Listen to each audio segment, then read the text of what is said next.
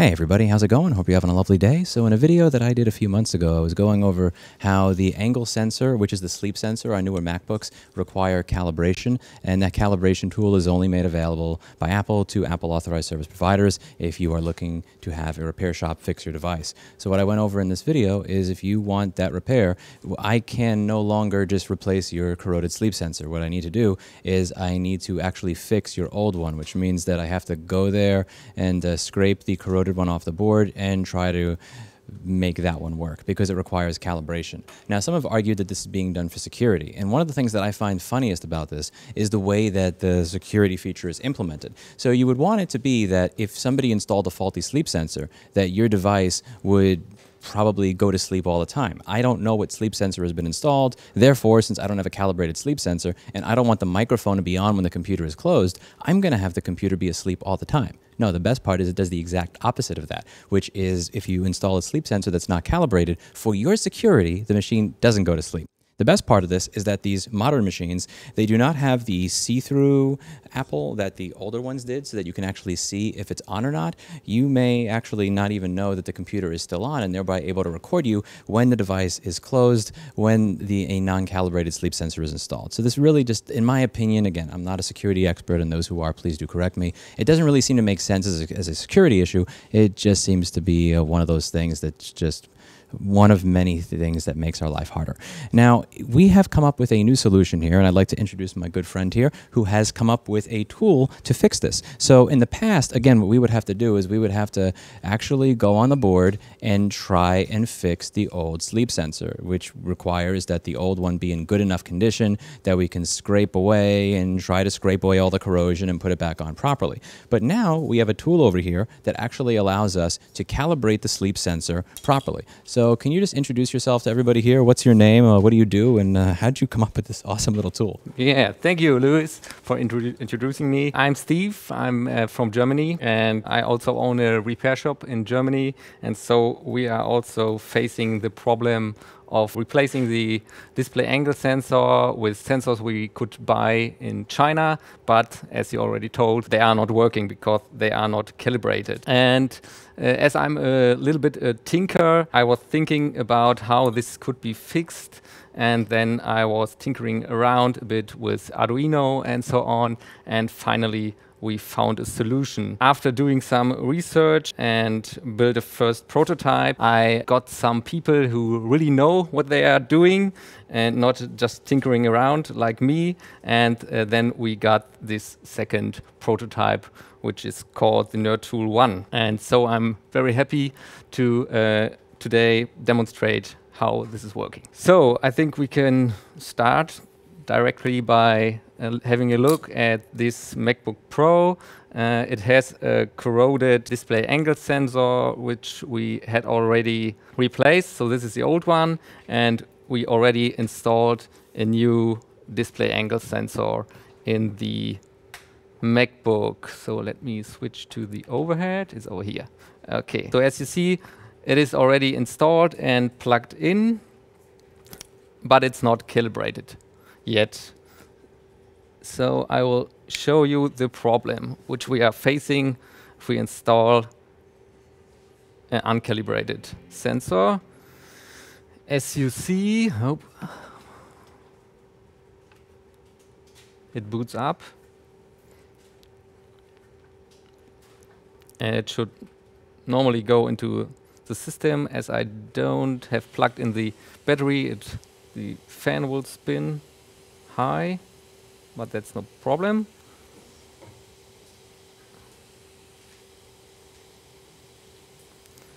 And as soon as it's booted, and if I now close the lid, and I hope we can capture it on camera. Don't you know if you can see it? You can see the screen is still on. It's still on, and it will not turn off. Even if I fully close it, the fans still are blowing, and it doesn't go to sleep.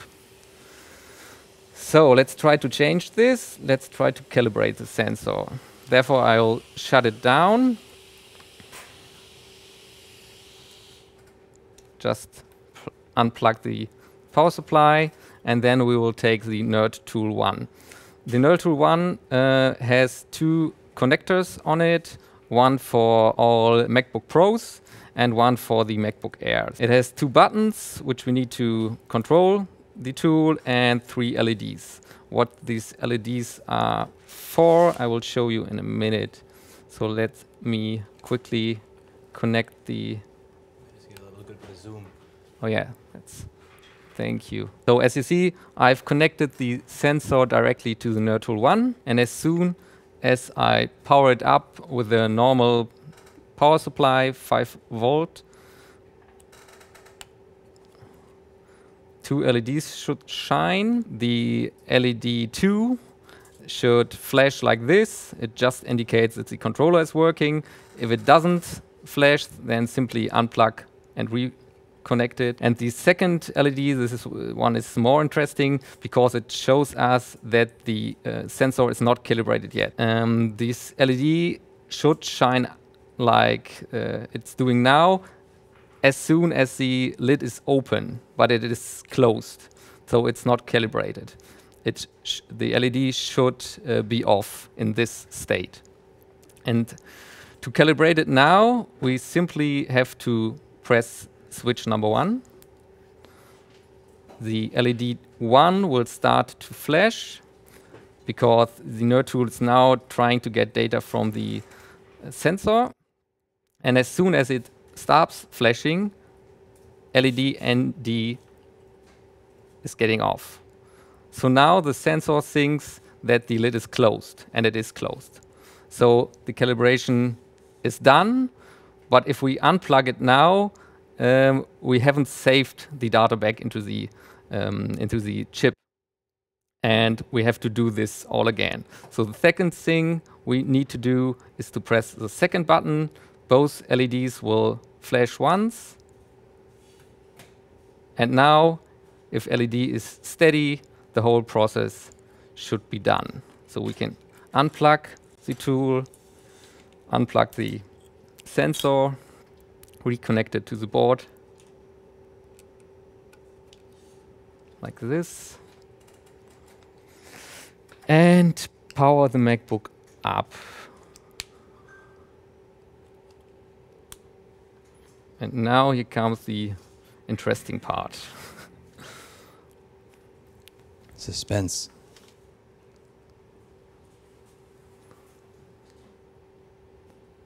So the sensor is now calibrated that it should turn off if the angle is less than 5 degrees. Focus camera.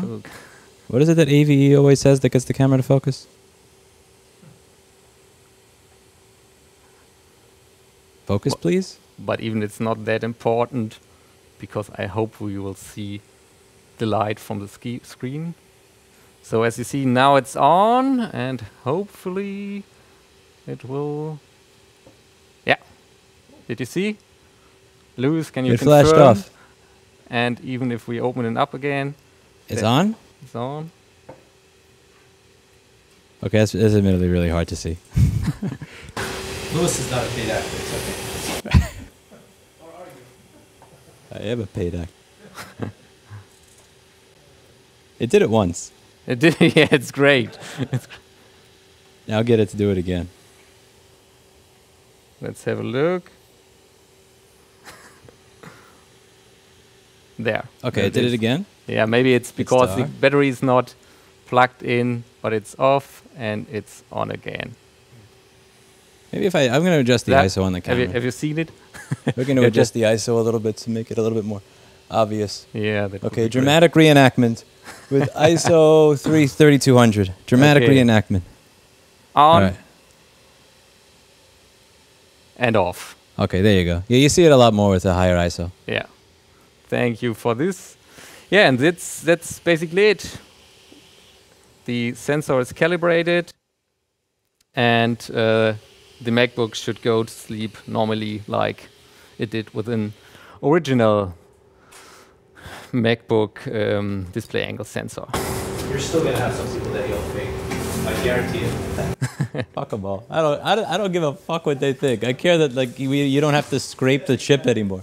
This is for me. Well, Billy, this is for Chris. Who am I kidding? Thank you. How do you feel about never having to scrape away at an old angle sensor again to try to get to the bond wire and cut it out so you can solder it to a broken flex cable? I don't even know how to tell it. Thank you, my love. You're so kind. Thank you. Thank you. That's it for today. And as always, I hope you learned something. And to whoever it is that works at Apple that decided to not make this available to technicians, we win. There's one thing I want to add to this before I finish today's video. There are a lot of people on the internet that were saying that this calibration tool being made available to independents would have been a security risk. And since it would be a security risk, it would make the device less secure for the user if an independent or random person were able to calibrate the sleep sensor. That's why you don't have access to it, Lewis. And there's a few things that I want to say there. Either this is true or it isn't. And either way, it's horrible. If it is true that there are serious security implications in us being able to get access to this sleep sensor calibration tool, that means that one dude in his bedroom in Germany who's tinkering around managed to defeat the security features of a $2 trillion company's products. That's bad. Or behind door number two, this really doesn't have much to do with security at all, and it's just one of those things where they just don't care if the decisions that they make on how to do these oddball machine designs result in them being less repairable for people like us when we want to fix a very, very, very common issue on these newer MacBooks that a lot of customers are coming in with.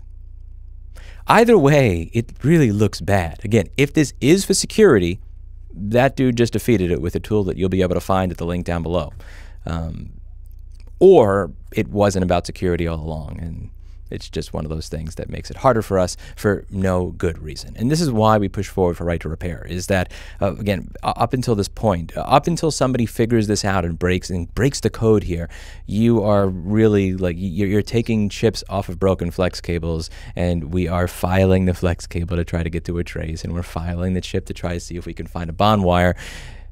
And that's, again, the people we were not able to do that for in the past, they all got told, sorry, you got to go to Apple and pay over $1,000 for a repair. For the people that came before this tool that we weren't able to help, it's a lot of waste. It's a lot of people that were paying higher repair bills for no good reason, because a company decided to not make a tool available to all of us. And all we want to do at the end of the day is we want to be able to service the customers that the manufacturer is not interested in servicing in an economically viable way, so that they can be happier with their device and therefore have a greater and higher overall opinion of that manufacturer's products as they continue to use them.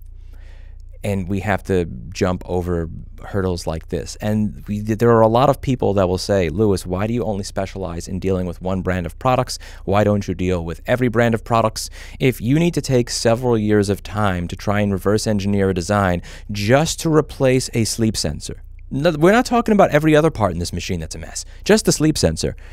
How are you going to work on every device from every company that comes in? You need to find leaked documentation that's not available anywhere. You need to find parts that are not available anywhere. After finding the parts that are not available anywhere, you have to invent your own tool to calibrate them. I mean, again, we're living in this world where you literally have to spend several years of time messing with one device to be able to do one repair. And the only way that that is really viable is if you specialize in that one type of device. I would love to live in a world where it was easy to repair all different types of devices, because we were not playing this stupid cat and mouse game with the manufacturer, where we're dealing with people who are not being genuine and honest about why they're making the entire process more difficult by hiding access to calibration tools that would allow us to serve our customers. Unfortunately, that's not the world that we live in, but we are going to strive to live in that world. In the meantime, while we are striving to live in that world, we will do the best with what we got, which means honoring the accomplishments and achievements of people like Steven when they are able to create tools like this that make life better for all of us. If you're interested in reading more about him or his tool,